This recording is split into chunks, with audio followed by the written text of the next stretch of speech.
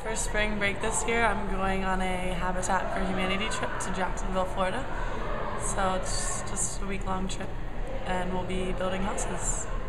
For spring break, I'm planning a camping trip to Frozen Head State Park, and it's about 2 hours west of here, and I'm going to camp for 2 nights with some friends. And then the second half of the break, I'm supposed to get my wisdom teeth removed. So I'm going to have as much fun as I can before I'm knocked out for a while. First, I'm going to Mardi Gras, and then I'm going to Florida to stay at my friend Katie's house. Go to ASB at Sunrise, Oklahoma.